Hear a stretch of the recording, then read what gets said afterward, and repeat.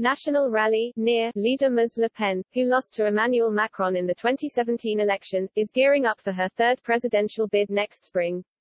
In an exclusive interview with Express.co.uk, the right-wing leader has talked at length about her vision for France if she wins the race to the Élysée Palace. In a sign that post-Brexit relations between Britain and France could improve under her leadership, Ms. Le Pen even backed an original idea floated by Prime Minister Boris Johnson in 2017. While he was serving as Foreign Secretary under Theresa May, Mr. Johnson suggested building a 22-mile road crossing between the UK and France. The now Prime Minister believed the bridge would have boosted Britain's tourism industry. He wrote on Twitter, "Our economic success depends on good infrastructure and good connections. Should the Channel Tunnel be just a first step?" Ms. Le Pen has now said about the proposal, "Boris Johnson is a very creative and always surprising person. A bridge over the English Channel, why not? Anything that can link our countries deserves to be considered." With Ms. Le Pen on board, the bridge could indeed see the light of day. Eurotunnel bosses requested a meeting with British officials about a second crossing between the UK and Europe in 2017. In a letter to former Prime Minister Theresa May, the French chief executive of Eurotunnel said he was very interested in a second fixed link and would have been delighted to start discussions.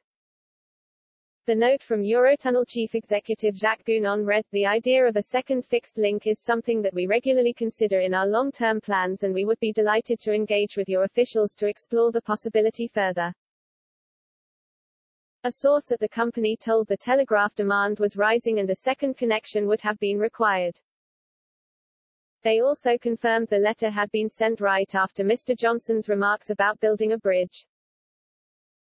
The company said it was fully engaged to deliver the best possible solutions for industry and consumers in the post-Brexit relationship, adding that exploratory work could be worthwhile now.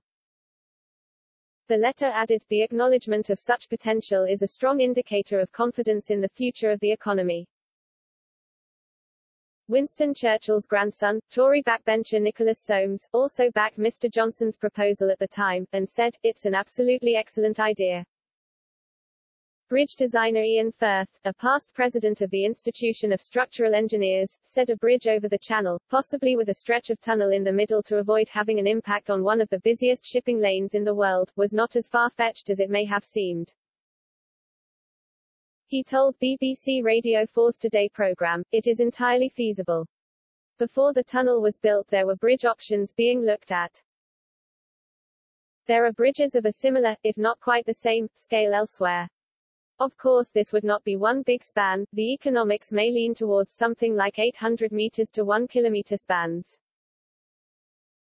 It would be a huge undertaking, but it would be absolutely possible, and shipping impact issues could be dealt with."